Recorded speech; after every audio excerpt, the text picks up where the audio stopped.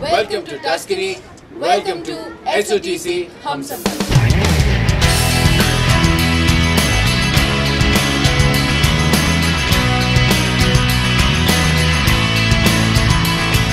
I think the aesthetics of it is not the aesthetics of a human mind. It is rather God has aesthetically put everything so perfectly that as Gaurav said, it's just breathtaking. There is always something very, very fascinating and very, very amazing in your entire site. The countryside is just so naturally breathtaking. It snatches you from your modern city life and brings you into this old world where custom is still prevalent, where tradition is still in the air, where food is still natural, where the air smells like how air should smell and not of smoke. A million things I can give you. I can recite poetry right now on how beautiful it is in its natural glory. I think Tuscany has everything. Perfect landscaping. I love these cypress tree everywhere. In the middle of beautiful vineyards, you'll see these beautiful cypress tree, and that makes it the whole landscape so enchanting.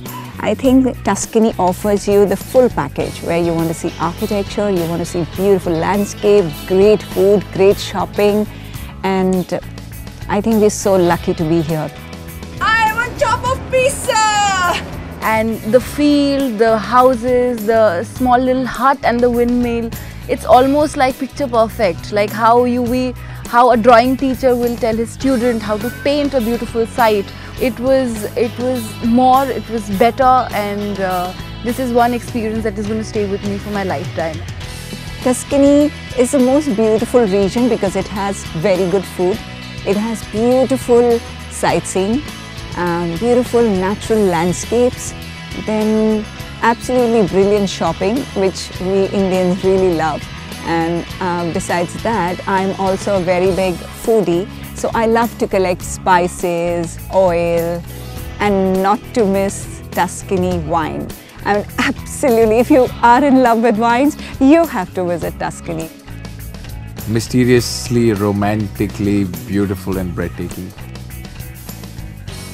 But I'm so fortunate to visit Tuscany. Well, Florence again I will say the big brands, designer brands on one side of the lane and the beautiful churches on the other side. So yeah, culture meets modernization. And Lucca, I think of course I have to start with the walls, and for giving that very old classic film feel to it, I like Lucca for that. So I love Tuscany.